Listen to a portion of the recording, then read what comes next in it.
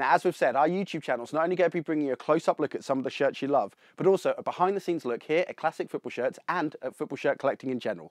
So today's Shirt of the Day, we're having a chat with Gary O'Hare, who is print manager here at Classic Football Shirts, and we're going to be talking about football shirt printing.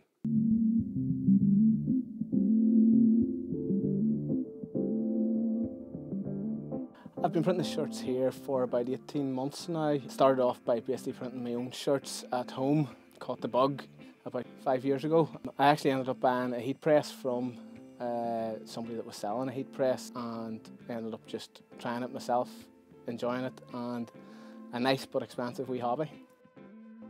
One of my personal favourites at the minute is the Malaga print from 1314. It's a two-tone number with a silver and a white half to it with the club logo at the bottom. There's actually a gap in the number itself, so that actually the main colour of the shirt comes through on that. In Spain there's a wee bit more licence to produce your own design in that, and the Malaga one I think is fantastic. Basically the process of pressing the name and number on a shirt here at Classic Football Shirts involves obviously having the shirt and the print. Then we research whereabouts it is actually positioned on the shirt.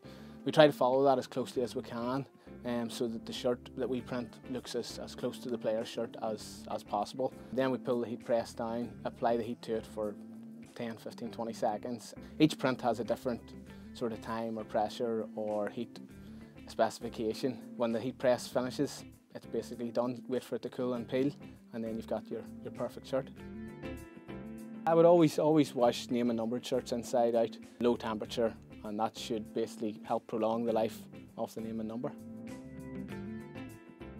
I think people like having something that's just a wee bit different and unique nearly to themselves. You know, people have a favourite player, iconic players, even funny names as well. So people have their own taste, and with a name and number I think it lets people cater the shirt to their taste and lets them stand out a wee bit from the crowd.